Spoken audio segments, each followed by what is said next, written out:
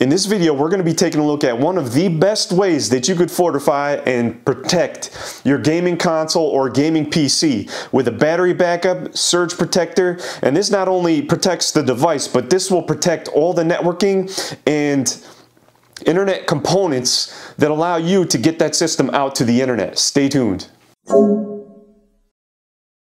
So this UPS unit, which stands for uninterrupted power supply, is one of many. This one is a 1500 VA unit, and it can take up to 900 watts of power. So if you have a console that draws significantly less wattage, you can actually gear a UPS unit towards that wattage. And what I will be doing is leaving basic console power draw in the description and UPS units that I would recommend for each specific console. And this one is actually pretty good for a gaming PC because they can sometimes draw a ton of power.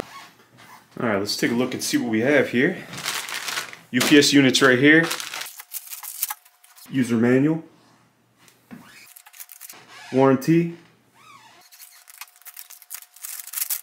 Protection policy.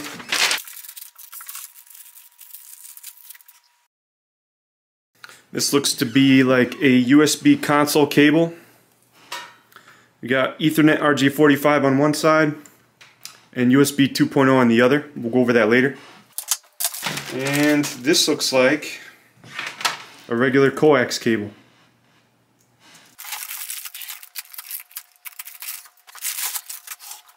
We got the test. They tested the battery in the unit before leaving the facility. According to the sticker, it wants me to lay the UPS unit on its side. And let's go ahead and check out what we have here.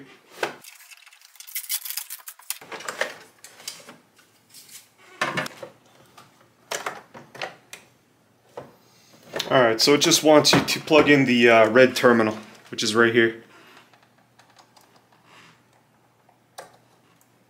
There we go, red terminal's plugged in.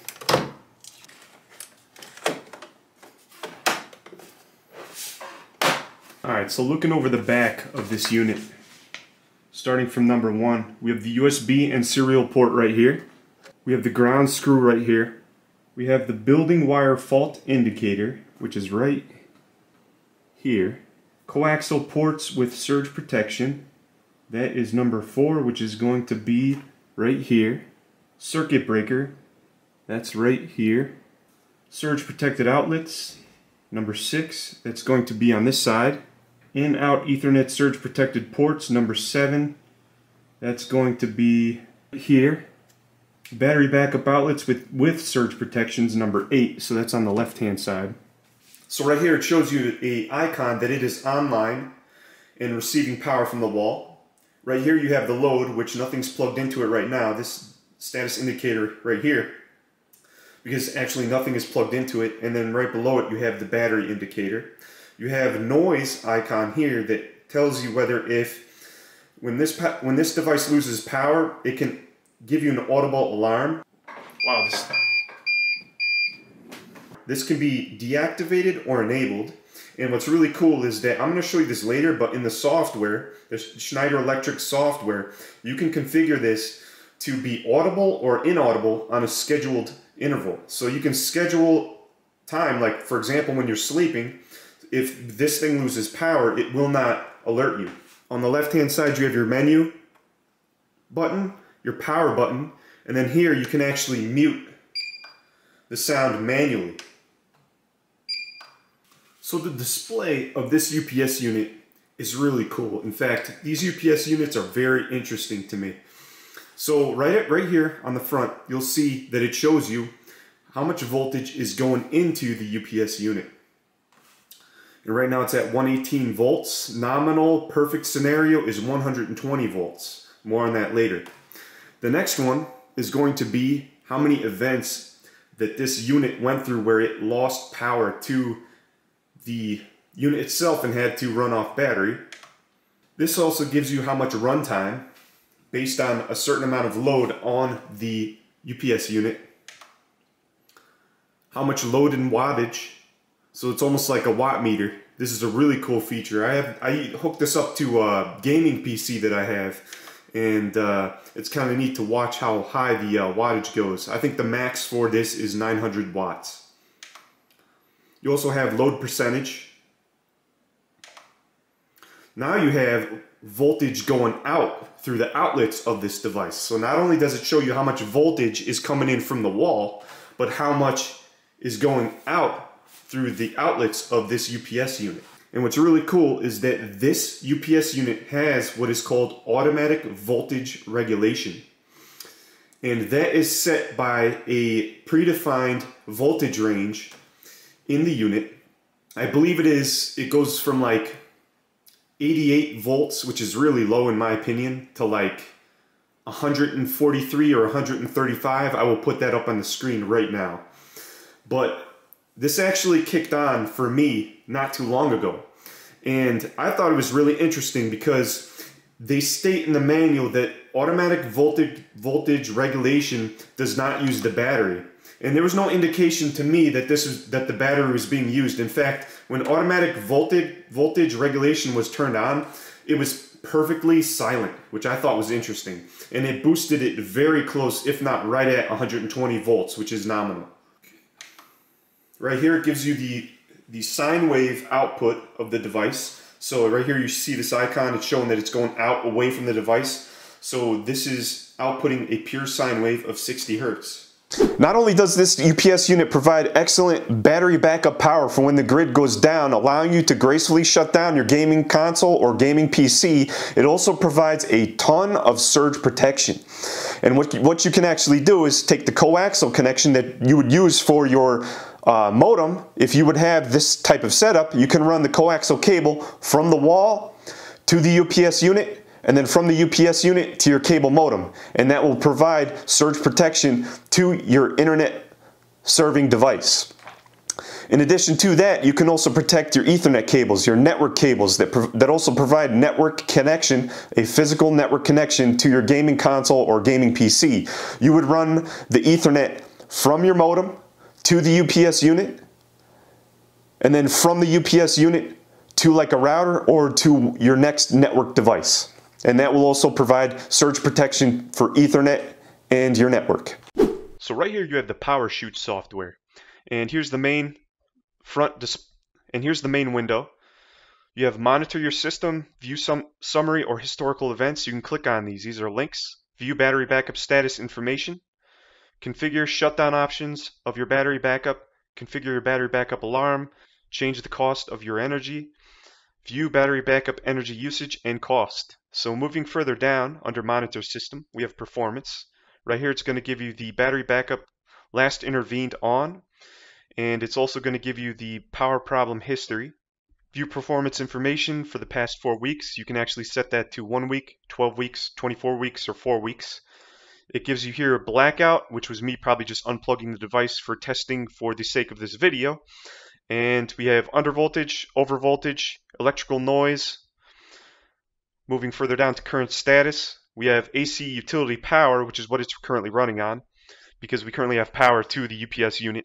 Energy usage rate, right now it's about 3.456 kilowatt hours per day.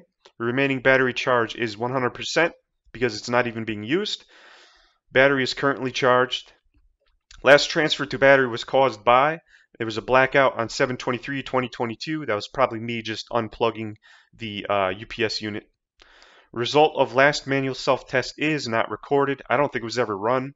And it gives you the input voltage, which is currently coming from the wall, which is 115 volts. You can actually run a self-test here, and you can actually set a predefined date to replace the battery. Energy usage here. You can actually change the energy cost to what it is in your local area, and you can set the usage over the past month, day, week, or year, and it'll give you a breakdown of everything.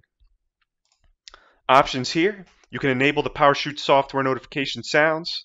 You can always show icon on the taskbar.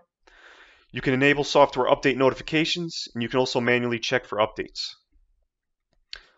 And you can also set here to send power quality information back to the manufacturer. Runtime here, you can actually prioritize battery, or you can prioritize runtime. So I chose to preserve battery power. So when the power event happens, it's going to shut down my computer after it has been on battery backup power for 5 minutes. So it's going to save a lot of that battery, and that also depends on the load of the UPS unit. You can also set it to run for as long as possible, and it'll shut down the computer when there's only 5 minutes left on the battery. You can set the defaults here and click apply or cancel out of the menu. For notifications, you can set the alarms when you lose power to be on all the time, which is what I have selected. You can disable them so they never present an audible alarm when there is loss of power. Or you can actually set predefined schedules. For example, I have it set here from 8 p.m. to 8 a.m., which would be most likely during the hours of when you're sleeping. So it will not beep when the UPS unit loses power. Sensitivity, you can have it set depending on how bad or good your power grid, the power coming from the grid is. So if you want it on high, that means it's going to be really sensitive and the battery's going to take over more often. Or you can set it on low if you have really poor grid power and you don't want it to be constantly switching over. Right here you can set the voltage ranges. I have them set up as tight as possible because I want less fluctuation, even though this is a very broad voltage range. The perfect ideal voltage is nominal, which is 120 volts, and this is the highest or the lowest of the high value I can go, which is 144 volts, and this is the highest of the lowest setting that I can go, which is 88 volts. So when it goes out of this range, the automatic voltage regulation will kick on to regulate and set the outgoing voltage to as close to 120 volts nominal as possible. So I think it's very interesting the amount of levels of surge protection and battery backup capabilities that this unit has to offer. If you'd like to find out more, there will be links in the description below, and I will also leave links to models that will go with gaming consoles, different types of PCs, depending on the power supply wattage. And if you have any questions, as always, leave them in the comment section below. For all you diehard systematics out there, I know it's supposed to come out with another part of a series for the next upcoming video, which is benchmarking the i5-12400 and the RTX 3080 Ti 12GB. I assure you that video is on its way. Stay tuned. As always, I will see you in the next video.